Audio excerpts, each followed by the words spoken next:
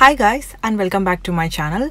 And if you're new here, then hello. So today I'll be creating this easy everyday makeup look with very few drugstore products in less than 10 minutes, because knowing which products to use and in what order seems complicated and also time consuming, but is actually very simple and easy to master. So let's get started. My skin is already moisturized, so jumping straight onto the primer, I am taking L'Oreal Paris Lumi Magic primer and I'm applying this all over my face. And this primer gives beautiful glow to your skin and helps makeup go on easier and last longer as well. And this primer makes my skin look much healthier and less dry due to the glowiness it gives, and also it doesn't have any chunky bits of glitter, and in my opinion it looks like a very natural radiance rather than a glittering artificial made up look. And then I quickly moisturize my lips before taking the L'Oreal Paris True Match Super Blendable Foundation in the shade Natural Beige, and I'm dotting this close to the center of my face, and then I'm blending that towards the hairline with my damp beauty blender. And I have used this foundation for about many years now, and I have to say it's still my number one. And this foundation has never ever irritated my skin or caused any breakouts whatsoever. And I found the foundation to be quite lightweight but has a good amount of coverage and is buildable, and it's a very moisturizing foundation as well. Then to cover up my under eye darkness, I'm taking Illegal Pro Concealer in the shade Yellow, and I'm mixing it up with some Olay Regenerist moisturizer just to make it to glide on easily, because the formulation is quite dry and definitely cakes up the skin, but it's a very good concealer though. So I'm applying this just under my eyes to cover any darkness and any pigmentation, and whatever left on my hand, I'm applying this in the center of my face, and I'm blending that all away with my beauty sponge. And then with the same concealer, I'm priming my eyelids because the coverage is really good and it evens out the skin tone beautifully. And I'm blending that out with my beauty blender, and it just makes the eyeshadows to stick to and for the colors to pop as well. And then to set those concealed areas, I'm taking CoverGirl True Blend Setting Powder in Translucent Fair, and I'm setting my whole face with Real Techniques Fluffy Powder Brush. And this powder works great in preventing concealer buildup in fine lines, because creasing or caking up the skin definitely ruins the whole makeup look, and it sets beautifully and makes your skin look fresh and naturally matte. Then I'm taking Maybelline Fit Me blush in the shade Berry Bay, and I'm applying this as a eyeshadow, and I'm just trying to keep it all in just one color on the lid because it's easier and perfect for everyday wear. And the color pink really looks nice and fresh on the brown/Indian skin tones, and I personally love pink so much. And I'm applying this with the help of Luxie 121 taper brush, and it's my lifesaver brush when I'm running late because it picks up the right amount of color and packs on eyeshadow very softly, because the bristles are like feathers and a touch and feel is so great. And I'm also applying the same blush along my lower lash lines as well before taking the L'Oreal Paris Super Blendable Face Powder in the shade Cocoa, and I'm just blending out any harsh lines and making the eyelids look soft. And this is actually a face powder and is very pigmented, just love this stuff. And I'm also applying this along my lower lash lines as well to add some depth and dimension.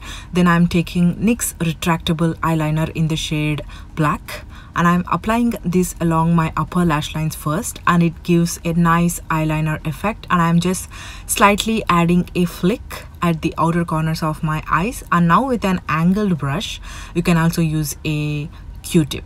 And now what I'm going to do is I'm smudging it out a little bit, and whatever smudge is there, just take it out. And you can make the flick sharper or just smudge it out, that's your call. But I like to make it kind of like a smoky flick because it gives a nice textured smoky eye effect and changes the whole makeup look. And I'm applying this kajal along my lower lash lines as well, and I'm joining it onto the upper corner, like I'm kind of joining the upper and lower lash line corners to balance out and give some nice shape and depth to the eyes. And I'm using the same angled brush from Zoviva, and I'm just smudging that out as well. Just blend the lower lash line dashes together, starting from the inner corners to the outer, until you feel like you have got the soft finish you want. And now I'm tightlining both my upper and lower waterlines to make the lash lines appear thicker than they actually are. And the good thing about this eye pencil is it doesn't move even if your eyes kind of tears up a bit. And almost every Indian woman loves wearing kajal, and as you can see, just a single kajal pencil changes up the whole eye look. Then I'm taking NYX Epic Wear waterproof eyeliner, and I'm applying this liquid liner along my top lash lines, staying as close to my lashes as possible. And also, you don't really want to see the liner, it's just there to add depth. And a wing is not the look, but it's okay if you want to extend the line a little bit past your eye. But I'm just lining my lash lines to fill any gaps because I'm not wearing any falsies for this look. Then I'm taking my favorite and trusty Maybelline Lash Sensational mascara, and I'm applying tons of mascara onto my both upper and lower lashes. And my love for this mascara is not going to fade away, and I bet most of the Indian women have this in their makeup stash because it's super affordable and stays good for a really long time. And I have long but very flat and straight lashes, but this will hold up the lashes well and kind of curl up, and the brush can evenly coat the lashes because the brush has different lengths of bristles and is incredible for reaching smaller lashes in your inner corners. And then I'm filling in the brows with L'Oreal Paris Brow Artist Pencil in the shade Brunette. And it feels like gel product in a pencil form because it's very pigmented and dries quickly as a gel product does. And if you have naturally dark or black hair, then this brow pencil is definitely for you. So here I'm removing the excess product with the spoolie end before taking the L'Oreal Paris Brow Artist Plumper in the shade Claire. And what it does is it kind of sets your brows in place and prevents the centipede lashes, and you don't have to worry about messing up the brows if you are running late because you will never go wrong with clear brow mascara. Then I'm contouring the usual parts of my face, not too crazy but just to warm up the skin a little and to add the sculpted effect to the whole face with the same L'Oreal Paris powder in cocoa shade with my Real Techniques contour brush. I'm going over with my beauty sponge to make sure everything is blended together and there are no harsh lines or any product buildup on my skin. Then with the same Fit Me blush, just add a slightest amount, not as much as I did here, but you can always tone it down with some powder. So I'm taking the same CoverGirl setting powder and I'm just dusting out the excess blush, making sure it's blended and melted into the cheeks and there is no obvious color change on my skin. Then I'm taking NYX High Glass Illuminating Powder in the shade Moon Glow and I'm spotlighting the high points of my face and I'm elevating the overall glassiness of my look with this softly tinted high glass illuminating powder onto the high points of my face. And it has this very light kind of soft shine to it and doesn't look glittery or shimmery, and you see it only when the light hit on the right plane. It's so beautiful and soft. Moving on to the lips, I'm taking Pixie Matte Liquid Lipstick in the shade Pleasing Pink and I'm applying this all over my lips.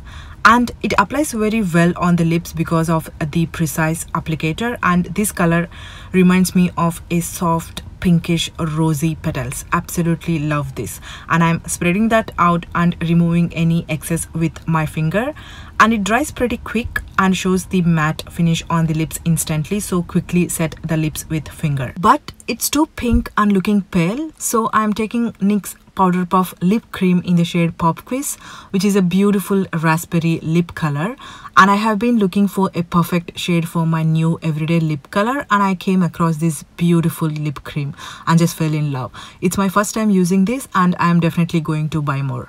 And I'm just applying this in the center of my lips and I'm lightly spreading that out with my finger to make it look soft and melted into the lips. And this, you guys, is the makeup look complete. And if you have time, just add a little pink shine to your lips. It looks beautiful and fresh as well.